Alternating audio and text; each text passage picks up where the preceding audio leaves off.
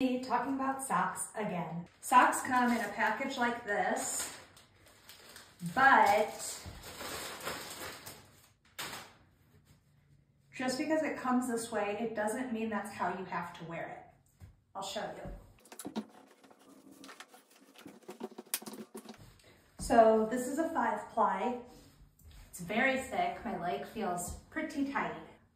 It's also very long.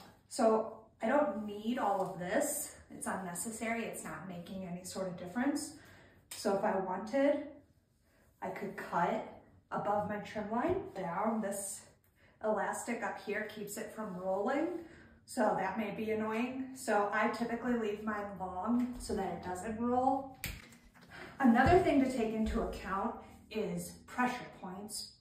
So my condyles are my pressure points. My knee is internally rotated. So one is sort of back here and one is right out in the front. A lot of people's tibia is a pressure point for them. I was born without that. So that is just soft tissue.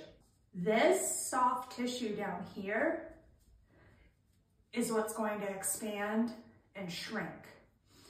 These condyles pretty much, they're bones. They are what they are. So they're gonna stay put. So what I like to do is cut around those so that they still have the space that they need. I don't need it to be any tighter around them, but down here is where I need it to be tighter.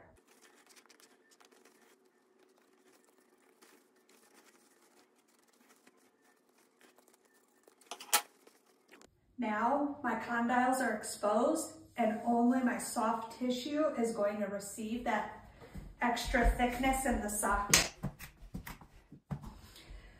Another option is to just cover the soft tissue like this.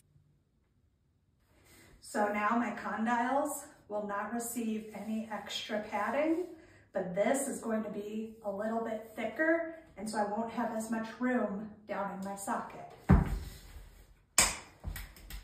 Did you know there's also socks that go under your liner?